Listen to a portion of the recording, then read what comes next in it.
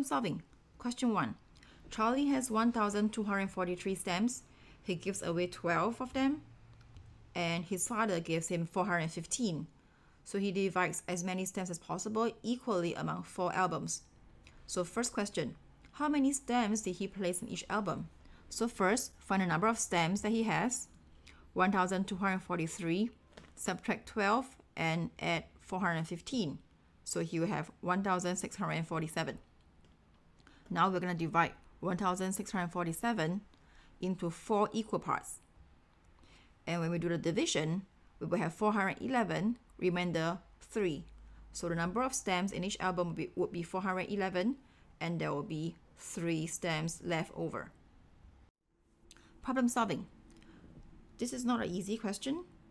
So over here, we have the cost of 2 TVs and 3 DVDs is 1,421.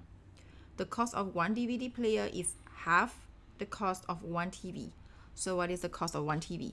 So first, let's put down the bar modeling, DVD and TV. So how many DVDs do we have? We have 3 of them. So we have 3 units over here. 1, 2, and 3. How many TVs do we have? We have 2. But we know that the cost of the TV is twice the cost of a DVD player. So we're going to draw a bar model where this unit here is twice the size of the cost of 1 DVD.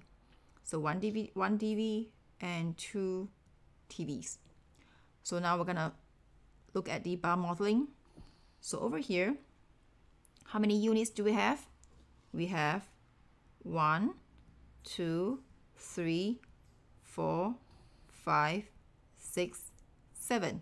We have 7 units. So 7 units is equals to 1,421. So 1 unit would be 203. So let's look at 1 unit. 1 unit would be this over here. This is 1 unit. So 1 TV would be 1 unit plus 1 unit. So the cost of 1 TV would be 2 units. So it would be 203 times 2, which is 406.